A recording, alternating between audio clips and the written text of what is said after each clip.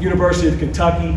I played this game when I was with Thomas More in the 17-18 season, and I don't remember coaching against a team that is so rock solid, so athletic, and so explosive at every spot. I mean, Keon Brooks, he wasn't exactly like on the top of our scouting report, and he just, it seemed like everything he threw up in the first half, 7 of 12, 4 of 6 from the three-point line.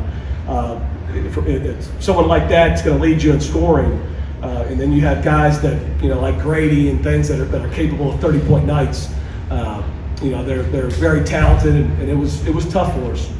But happy with our effort, and we're thrilled that UK had us down. It's monumental to our community, to the city of Owensboro. So this game meant quite a deal to our school of 750 people, and we thought we represented well. So we're very appreciative to the University of Kentucky having us. Coach, as you know, Kentucky's got a roster that's redone. They had 20 assists in this game. I wonder what you thought of the cohesion, the passing, the sharing. Right. So they shot 59%. And I'm watching our team, and I thought that our effort physically was very, very good. We talk a lot about continuous effort on our team and not standing up and resting. And I may see some on film, but nothing jumped out at me as like Kentucky Wesleyan is just standing there not competing.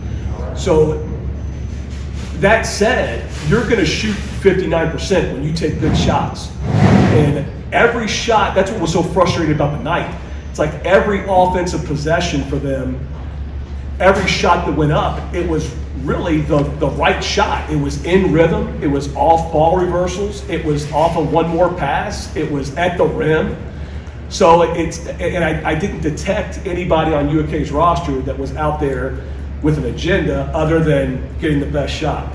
So that was very frustrating to us. And anytime you play a team as athletic as them, as long as they shoot 59%, the score indicated that.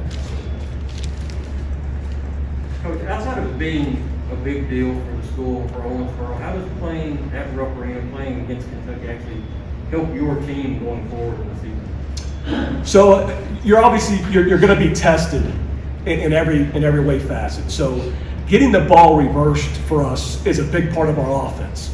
And against lesser teams at the Division II level, you can get the ball reversed pretty easily.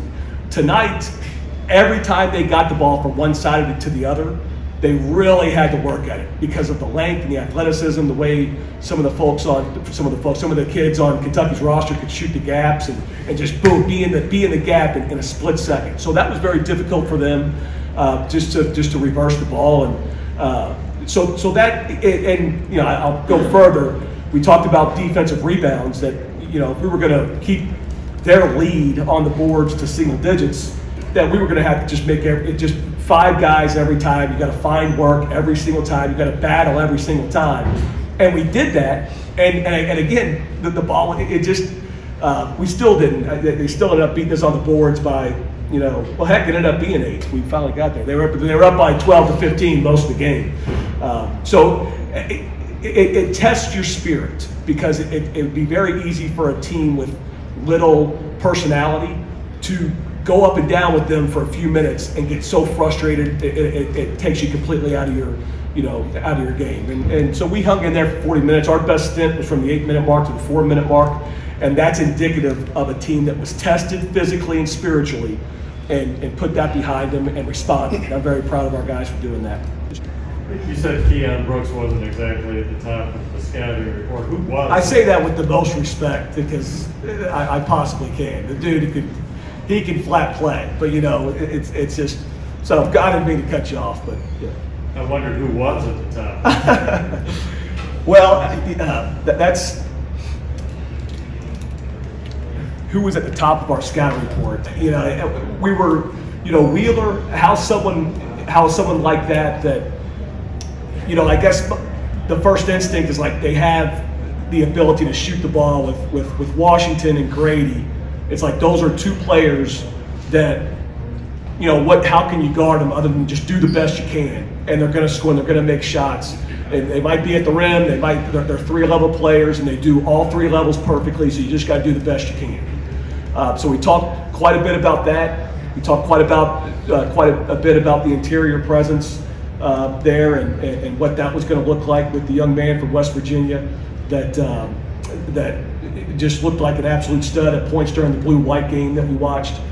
So really between some of the guys that can go, and they have multiple of them that can finish with 25 plus per game, and the defensive rebounding and their ability, like if we weren't going to have great offensive possessions, it was going to be a fun night for them in transition. So there were a couple individuals that we kept coming back to, but it was really just a general sense of what we needed to do to compete against Kentucky. And a lot of that surrounded defensive rebounding and transition and trying to key in on a few players that just, if you stand up, if you make a mistake, it's going to be 2 or 3 points. And we felt like Washington and Grady, from what we've read and seen, it's like, those. And then Wheeler, he's not, you're not worried about him making 6 threes a game in the game or anything like that. But there were so many bursts, like from our coaching staff, he would just hesitate to go, and it's like, gosh, he's just so tough and quick and crafty in the interior. So our guys did as best we could and got a few charges. We talked about that coming in. So we were happy about our effort at a lot of different spots. But yeah. So anyway, Keon Brooks got lost, and sure, lo and behold, he had a great first half. You're really the first coach to face a John Calipari team with so many old guys on it since he's been here. Based on what you've seen from them in the past and what you saw tonight, how was it? How did it show up that they had so many older veteran guys? You talking about Kentucky Wesleyan or University of Kentucky? Yeah. Calipari's team. Right. Kentucky. Yeah. So that's a tough question. I think that they had the opportunity to really, and the scholarship money to go out and sign some veteran guys that have won a lot of games at a very, very high level. And between Grady, Wheeler, and I'm not going to try to pronounce the last name, but Chibwe, so they've done that. And I think, and you alluded to how well in sync they are offensively and how agenda-less they are offensively. It's my belief that when you have experience, when you have guys that have been there and done that before, it can make for a quicker assimilation. And I think they have the opportunity this year to do that. They look very, very polished.